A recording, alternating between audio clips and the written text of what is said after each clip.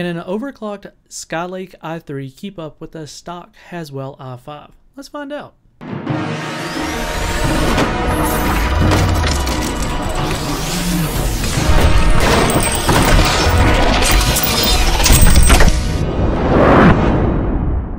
Even though Intel has already gone on the offensive and began having motherboard manufacturers release updated BIOSes to disable base clock overclocking on non-K SKU CPUs, we wanted to take a quick look at how the i3 6100, when overclocked to around 4.5 GHz, would compare to the previous generation i5 Haswell, the i5 4690. So let's take a quick look at the setups that we're going to be using. The Haswell setup is going to be using a Z87 ROG Hero board from ASUS with 16 GB of Corsair Vengeance RAM at 1600 MHz, and we're going to be pairing up the R9 Nano with this setup.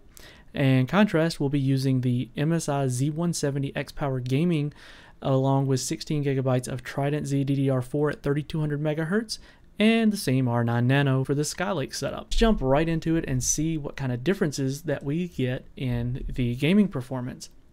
Now, Dirt Rally is first up, and we use the in-game benchmark at 1080p with the Ultra preset and no MSAA.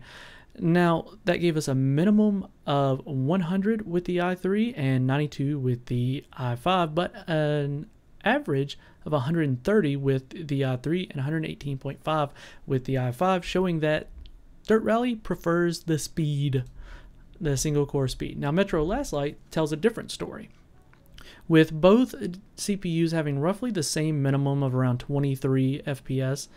The averages are quite a bit different. The i3 shows 83 FPS at 1080p, and then the i5 pulls out 95.3 average FPS, which is substantially higher. I don't care how you slice that. Now, GTA 5, again, we see very similar minimums with 47.3 on the i3, 47 on the i5. However, the averages are 86.2 for the i3 and 94 for the i5. And if you're curious about the settings, that game was run at pretty much high settings all the way down and 2x MSAA. Now, Star Wars Battlefront was run at 1080p with the Ultra preset. Now, there's a bit of a story to tell here, with the i3 showing a minimum of 73 and the i5 pulling out 108 FPS on the minimum. The averages, not such a big difference. We're looking at 121.5 on the i3 and 129 on the i5. However, that minimum is going to make a big difference in the way the game plays and feels. And last but not least, we're going to take a quick look at Rise of the Tomb Raider.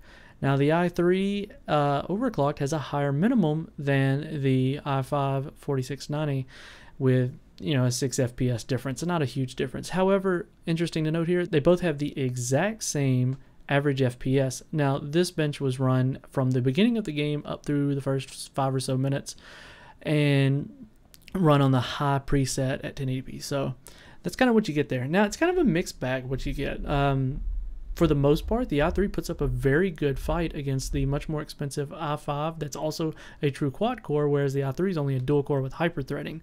So if you're into the games that kind of benefit from the single perf, you may be better off with the i3 because you're, single core, it's just going to be faster. But if you need multi-core performance and you're using it for productivity use, the i5 may be your better option, even if you don't get an unlocked SKU and you just leave it at its stock clock. Well, there's a lot more to this story over on the website. If you click the link in the description below, you'll see the full article where we compare the i3 to itself and then to the i5.